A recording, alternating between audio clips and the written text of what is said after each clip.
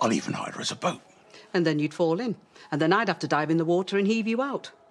What are you talking about, woman? You can't swim. Unless you've been having lessons at His Majesty's pleasure. Because jails are famous for their luxury pools.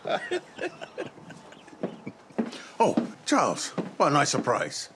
Thought you were on church business. Even vicars need a dinner break. You've had lunch together. We have. My treat. Your mum's favourite. The best the shop could provide. Overpriced, but perfectly acceptable. Hey, Charlie, do you remember the first time you tried a fish cake? We were at Maitland Avenue. That's right. We used to go to that department store every Saturday. He was expecting a proper cake, all buttercreams and sprinkles. And along came this soggy patty, and it smelled of fish. Because it's a fish cake, Charlie. He takes one look at it and he starts bawling and wailing. And I had to pick him up, put him on my shoulder and carry him out. I don't like fish cake. It's work, I've got to go. But you haven't eaten. Sergeant. Warning signs, which I still know, so that was reassuring. Yeah, but what did they give you for dinner? It was wilted pork and a lemon full. Wilted pork? Well, it sounds like you deserved a fancy meal anyway for giving your evening up to brush up on your skills.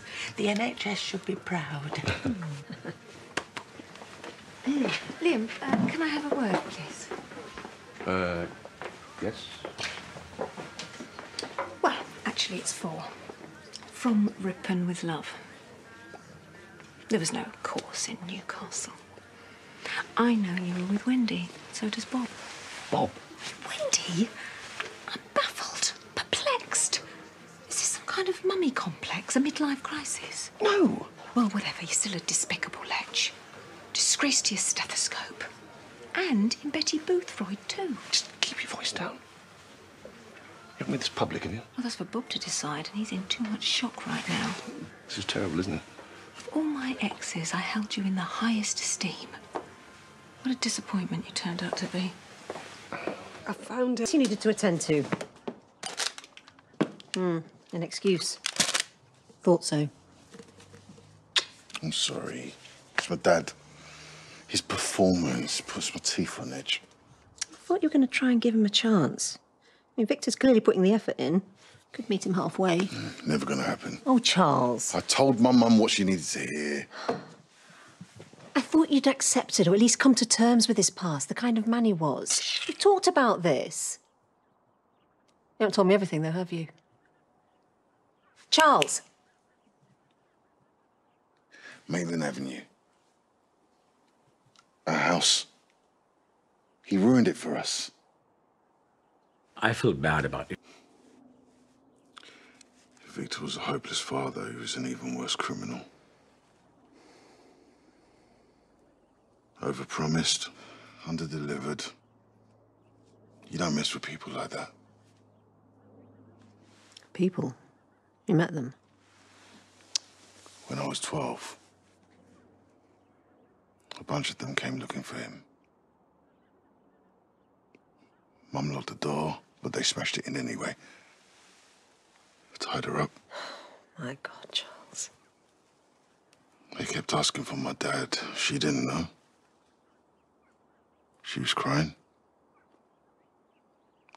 I begged them to let me go so I could fetch him. Went to every pub that he used to go to, every filthy gambling den. Found him, drunk. Dragged him home.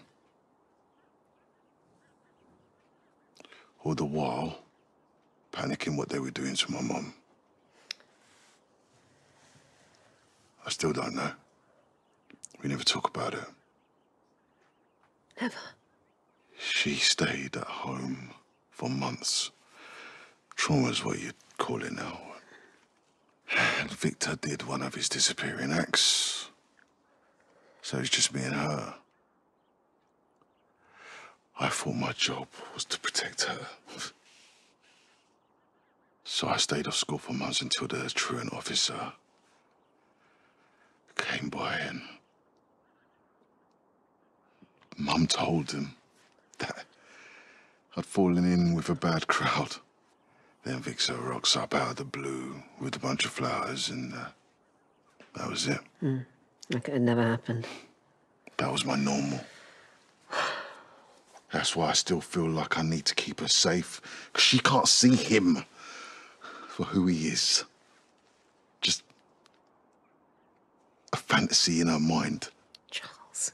I can't trust her not to hurt herself, to hurt me by letting him in. He's starting all over again. It hurts, doesn't it? Yeah, it really does.